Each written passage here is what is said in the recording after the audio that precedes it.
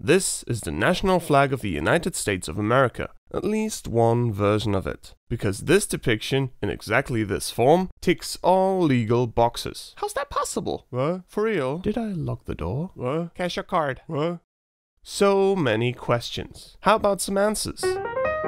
What the US flag looks like is determined by the Flag Act, of which there have been 3 incarnations. Flag Act 1 from 1777 specifies the flag to be 13 stripes alternately red and white, and a blue field with a union of 13 white stars. Union is no vexillological term, but it seems like the Whigmen thought no one would understand that the group of stars in number of the states represents the Union of States if one didn't specifically address it.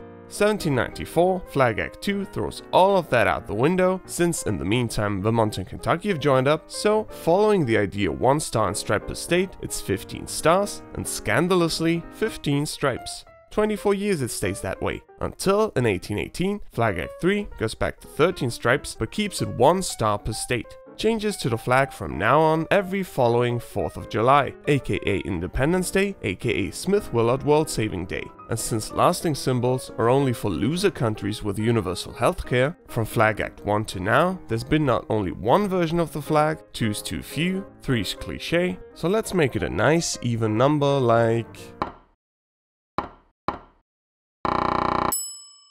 The flag itself might have changed a few times, but the Flag Act of 1818 is still going strong. And according to the Flag Act, this flag is just as acceptable as this flag, because the Flag Act is so very vague.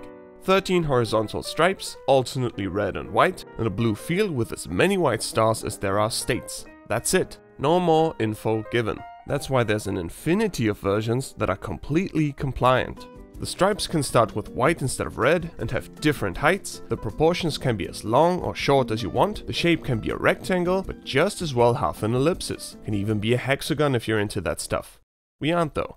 The blue field can again have all kinds of proportions, shapes and rotations, and be placed in the upper left corner as well as the lower right. The stars can be freely distributed and rotated within the field, be bigger and smaller, have different numbers of points, and since we're having so much fun, the different parts can feature any shade of red, white and blue we fancy. Main thing being, we have 1, 2, 3, 4, 5, 6, 7, 8, 9, 10, 11, 12, 13 horizontal stripes, alternately red and white, check, and a blue field with as many white stars as there are states, check.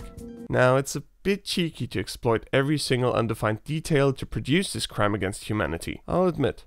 Of course one can expect people who've seen a country flag once or twice in their lives to arrive at the conclusion that the stripes should be the same height, the stars arranged in a neat pattern, and the flag a rectangle. Why do I act like a T-Rex in a climbing gym then? Because an imprecisely defined flag doesn't just lead to made-up problems, but also real ones, as happened in 1912.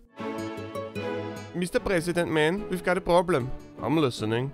We've checked all kinds of government agencies and found 66 cans of country flags with different proportions. That's not good, right? It's not, boss. But so bad? Well... Right. Let's do something about that. Nameless intern, get me my pen. Since 1912, there have been a number of presidential executive orders exactly specifying all things the Flag Act doesn't. What are the proportions, how high is each stripe, how are the stars aligned, and how much space do they leave to the field's edge? Everything well described and depicted in the appended sketch. Super nicely done, good job. But important point, those executive orders explicitly only apply to government agencies, so that doesn't mean this flag is any more correct than this flag. Of course it makes a better impression if you show up with the executive order suit wearing version, not a funky smelling Montessori quilt, but according to the law, both are fine. Since these executive orders specify every single detail for US flags in government use, there are no more ambiguities, no more wars, and strawberries now have 8% more vitamin C.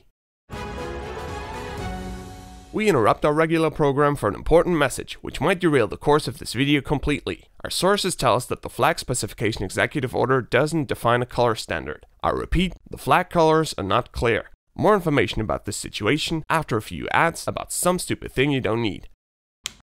Great. No universal color standard for the US flag. It's red, white and blue. What more do you want?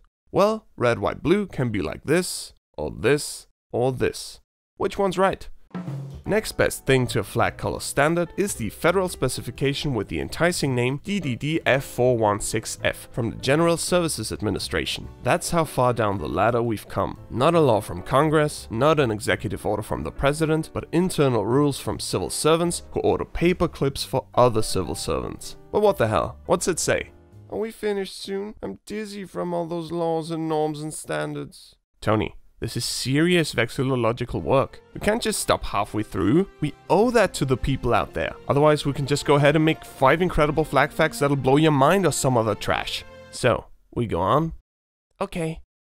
The colors of the flag are Old Glory red, white, and Old Glory blue. Old Glory, obviously nickname of the US flag, so the colors of the American flag are the colors of the American flag.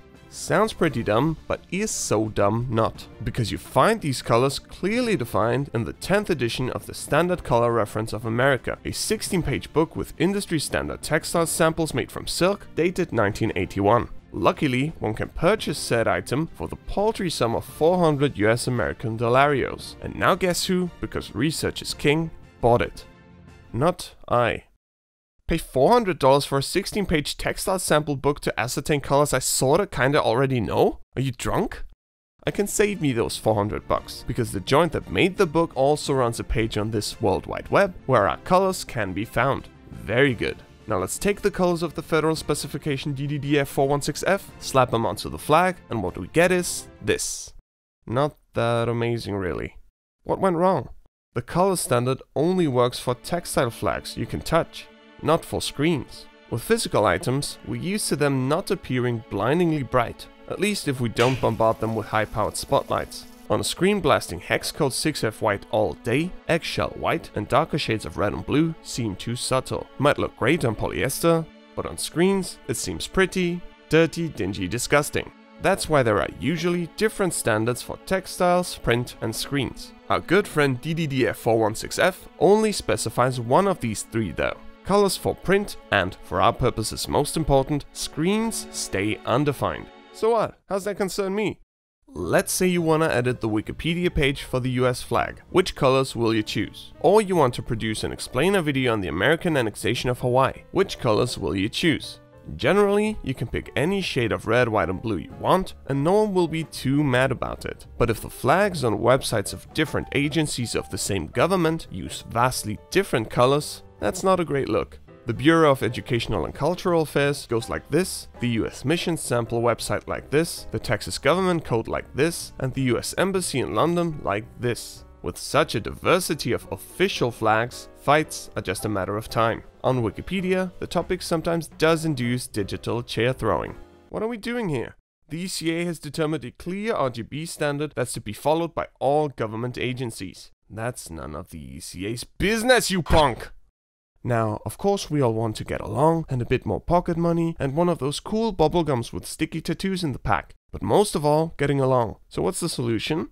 There is no solution, because there is no digital flag color standard. Sure, you can just take the General Services Administration Federal Specification DDD-F416F, but that one's just for textiles, not screens. If you're down a standard somewhere, you can't just use any other in its place. No separate standard, no proper solution. Of course, determining new standards, pretty hard. A 330 million inhabitant economic and military superpower that's dropped a few people on the moon and 2 atomic bombs in Japan is apt to reach its limits there. Only, it doesn't look great when an island with the thousands of that population in a darn cold corner of the Atlantic does get the job done.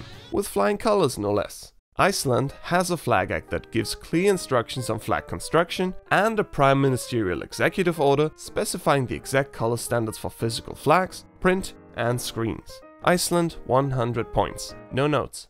And who knows? Maybe a country so crazy about vexillology that its national anthem is more about its flag than the country itself might someday manage to bang out an executive order determining color standards of the Holy Trinity, textiles, print and screens to bring order where chaos reigned. Not like there's much else to do.